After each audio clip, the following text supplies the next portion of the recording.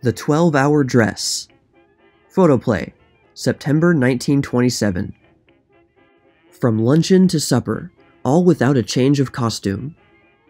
Carmel Myers designed this 4-in-1 dress for the girl whose dates overlap. The gown is also called the Bermuda onion because it can be unpeeled in layers. Carmel considers it the biggest invention since rolled stockings or the trick cigarette lighter. In the first picture, you see the frock as it is worn for luncheon, a dark blue duvetine ensemble embroidered in beige. The coat comes off and presto, an afternoon frock with an apron front and skirt of dark blue and a bodice of pale blue braided in a darker shade. The apron unbuttons, and when it is removed, as in the third picture, Miss Myers is garbed for dinner in a frock with a blue chiffon blouse and a white skirt, with a bodice of silver ribbon. Will wonders ever cease? The sleeves snap off at the armholes, and finally we have Carmel all ready to step out for a dance.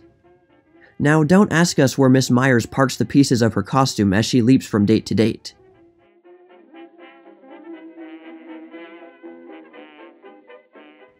How to dress for trying roles. Esther Ralston proves that correct clothes lighten the hardest tasks. Photoplay, March 1928. The girl who goes gardening in a chiffon dress, a small hat, and high-heeled shoes courts a torn frock, a sunburn, and tired feet. If you would enjoy your flowers, wear a smock, a large hat, gloves, and get a pad to keep your knees off the damp ground. Tennis can be torture in long sleeves, a wool skirt that is tight over the hips, and rubber-soled sandals which do not support the feet during a vigorous set. Black for sports is hot and dusty. Tennis is fun in a white sleeveless frock with a full pleated skirt and regulation tennis shoes. Unless your hair is very short, wear a bandeau. And for the love of Helen Wills, no jewelry. At the right, you see a lady in for a bad afternoon. The umbrella will never cover that big hat. The shoes will spring a leak, and the fur trimming will soon look like a wet cat. Moreover, the pleats will come out of the skirt. And behold, at near right, a young person who will look chic in the worst weather. When dishwashing is drudgery. Long sleeves, lace collars and cuffs, and the jabot to absorb dishwater. Ruffles to catch on every corner, and jeweled hands at the mercy of soapy water. Kitchen work needn't be messy if you have a pretty apron, comfortable shoes, and a pair of rubber gloves. Notice too that Miss Ralston slicks back her hair to keep it out of eyes.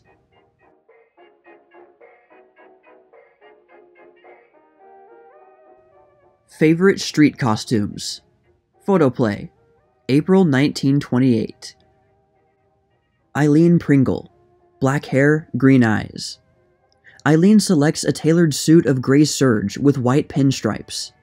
The hat is gray felt with a crown trimmed in silver mesh. She wears a jade pin. Marion Davies, blonde hair, blue eyes. She chooses a Russian coat of white hand-woven linen crash. The pocket ornament is appliqued in silks, lavender, green, yellow, and pale blue. The belt is of white kid. With it, Marion wears a white aviator hat, white shoes, trimmed in green and nude silk chiffon hose. Ruth Taylor, blonde hair, blue eyes. Ruth's coat is of wood nymph beige kasha, with shawl collar and deep cuffs of golden beige fox. The skirt is brown kasha, and the blouse is peach beige. She wears tan and brown oxfords and a beige felt hat. Colleen Moore, dark auburn hair, one brown eye and one blue eye. Probably because of her mixed eyes, Colleen sticks to one tone in her street dress, sand color. The coat is quilted velvet, and the one-piece frock is of heavy silk crepe. The tan felt hat has a butterfly ornament of cocoa yarn. The handbag is cocoa antelope skin. B.B. Daniels, black hair, dark brown eyes. All in dark brown velvet. The sable-trimmed coat may be used for informal evening wear. The only ornament on the hat is a dull gold buckle. The shoes are satin. Clara Bow, red hair, brown eyes. The coat, rose cocoa velvet. The skirt, pleated beige crepe. The hat, dark brown velour. The shoes, parchment kid. There you are, flappers. Norma Shearer. Medium brown hair, blue eyes. Neither blonde nor brunette, she wears a dark green skirt with lighter blouse. The coat is robin's egg blue. The hat, blue with a dark green design.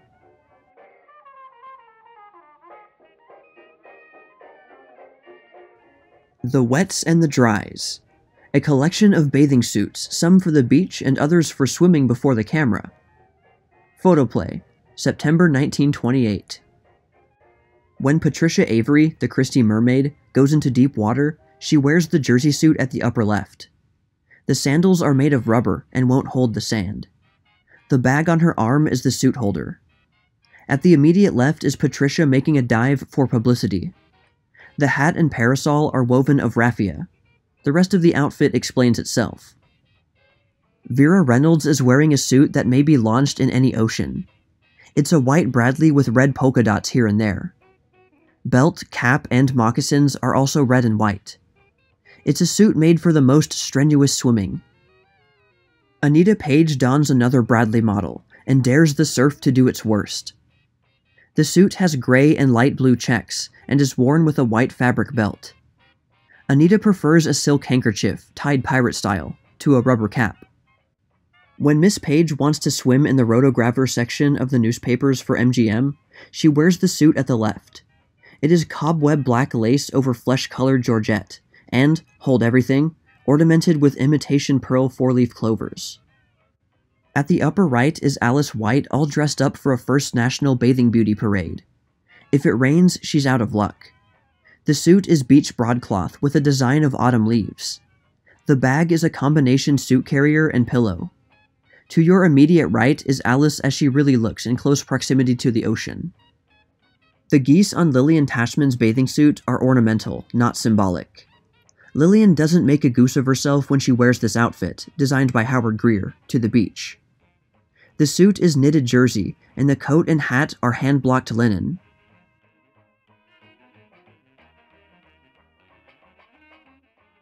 Around the Clock. Howard Greer designs a sartorially perfect day for Lillian Tashman. Photoplay, September 1928. For luncheon at the beach or the country club, what could be better than the sports ensemble? The quilted coat is of pink kasha. Its trimming of white ermine gives it a touch of elegance not usually associated with sports clothes. The coat is worn over a dress of pink crepe and kasha. The costume is called the Schuyler Road, and it is a deluxe model only to be worn when one is merely an ornamental onlooker at sports events. Half the secret of success is to start the day right. Any gown will look its best if worn over this fitted combination suit of white antique filet and hand embroidery. Mr. Greer of Hollywood makes clothes for American women. Notice, please, the trim, snug lines so hard to find in French lingerie, even though you may be willing to pay a breathtaking price. For the afternoon, Miss Tashman literally puts on the Ritz. That is the name of this black satin street dress. It is set off by a double king fox scarf. And, incidentally, single fox scarves are now an indication either of indifference to fashion or bleak, grim poverty. With Paris going frantic on sports clothes, Mr. Greer pauses to design a street dress that doesn't look as though its owner had just walked off the golf links. What to wear with the evening gown? Miss Tashman finds the answer in Dorothy, a rose taffeta wrap. It has a shirred bodice and shoulders, caterpillar effect. Half concealed in the neck ruff are pearled camellias. The skirt is wide and flaring, with a narrow fringed hem. When Miss Tashman steps out to a Hollywood film premiere in this costume, the crowd in front of the theater sets up a loud hurrah. And so to bed, in a negligee nightgown made of black lace. The nightgown is worn with a matching coat of chiffon, but one doesn't sleep in the coat, even on the coldest nights. This boudoir costume represents Mr. Greer's revolt against the pajama suit, which, he believes, is lacking in feminine charm. Any woman who couldn't be happy in this evening gown is just an old crosspatch. Mr. Greer calls it Lago di Como, which means Lake Como. It, the gown, not the lake, is made of 3 shades of rose chiffon, and is embroidered in silver and pearl. The skirt dips in the back, almost touching the floor. The gown is one of the many reasons why Lillian Tashman is known as the best-dressed woman in Hollywood, and why she gets those ritzy roles.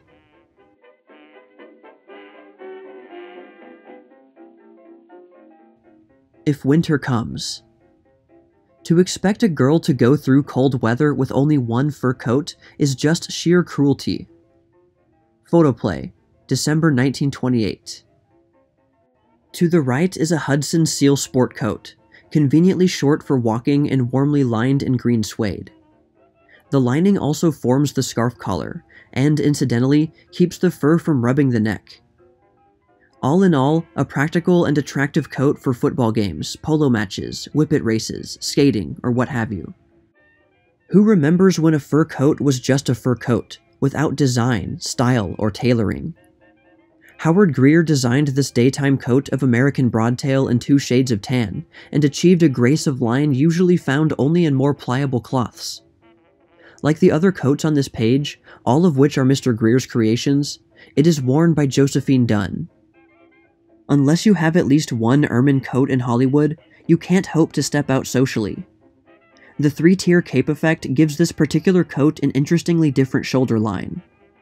Greer calls it La Tosca, because a lady who wears it should live only for art and love.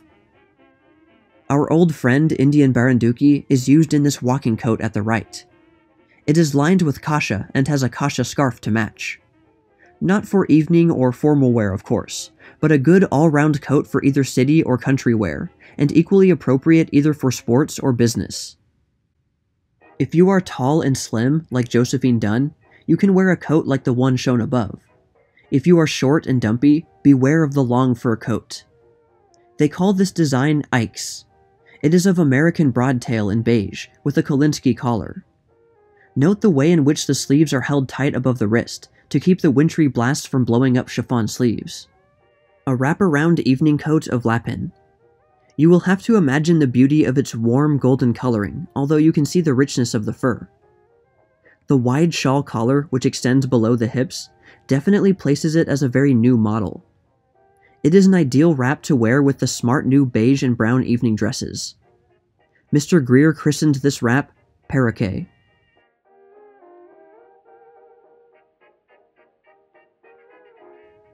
Dressing a good game. Once it was not so hot. Today, chic clothes make champions. Photoplay, September 1928. Modern golf is excellent for displaying perfect form. Gwen Lee has no sleeves to bind her, no hose to run. She knows her niblicks. But in Mother's Day, girls had things on their minds, particularly those fuzzy Scotch Tams and the vague feeling that a spoon shot sounded faintly improper. Gaze on the little water wow, center, ready to launch forth on that abandoned breaststroke. Compare her with the trim young thing illustrating the new freedom of the seas.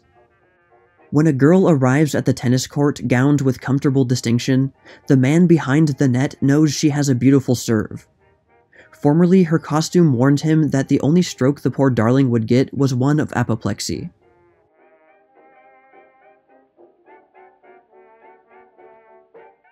Clothes that speak French. Some Paris costumes that show the excellent taste of Marion Davies' personal wardrobe. Photoplay, January 1929. Don't try to wear a helmet hat with a strap unless you have a well-shaped chin, and only one. This Lewis hat is of gray felt. With it, Marion Davies wears a gray cloth coat, from Jenny, with a wide collar of white fox flecked with black tips. The trousers of this lay-long lounging costume are almost as wide as a skirt. The pajamas are of white satin, made all in one piece, and the coat is black velvet with large white dots and edged with white satin. This Jenny evening coat is of thin, shimmering gold cloth, with an interwoven design of blue and gold. Around the uneven hem is a narrow fringe of gold beads. It has a collar of silver fox. With it, Miss Davies carries a flat gold bag from Milgram. There's a dash about this Callot creation that suggests a Russian military coat. It is 3/4 length, with a tight-fitting back and flaring skirt. The color is ash rose, embroidered in gold, and luxuriantly trimmed in sable. Marian is most charming in this long evening gown of white lace.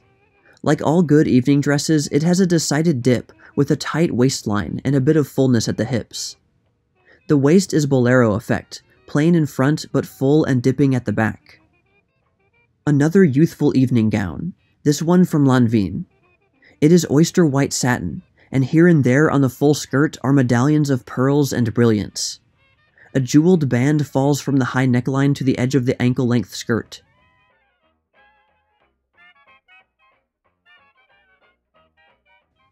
Costumes with the dramatic instinct. Hollywood challenges Paris to create a more interesting collection of gowns. Photoplay, February 1929. Joan Crawford in a sedate mood that was evoked by this charming and conservative dress by Howard Greer. It is of black moire, and it has a molded hip line, only broken by a bow on the left side. With this formal gown, Miss Crawford wears no jewels except a pair of crystal bracelets. This dress is printed white velvet, and it has a scarf caught on the right shoulder with a bunch of camellias. The neckline is high in the front and low in the back, which is a habit of evening gowns these days. A really stellar evening gown. Adrian, its creator, has named it Nordic Night. The sequins and crystal beads, embroidered on the white soufflé background, represent icicles. The gown has a long, narrow panel in the back, falling in train effect. Rhinestone slipper buckles and diamond bracelets add to the glittering ensemble. Not all of Hollywood's frocks are beyond the purse or the personality of the average girl. Some of the best movie designs are both youthful and simple, as witness this sport costume by Greer. It is a light gray camel's hair with an upside-down fleur-de-lis pattern of red jersey that edges the jumper and forms a panel design on the front of the skirt. A dress for a mystery play, designed by Adrian. Just the thing to wear if you are going to steal the letters. Adrian calls it the toga, in deference to the Romans. It is fashioned of rayon velvet, and the whole secret of its success is in its artful draping and the long flowing scarf which extends from the elbow to the hemline. This is the evening coat that Miss Crawford wears with Nordic Night. The coat is of white satin, with a huge stand-up collar and wide cuffs of white fox fur. The circular skirt is embroidered with a particularly beautiful design in silver. The coat, too, has a sweeping panel in the back, to synchronize, as it were, with the train of the gown.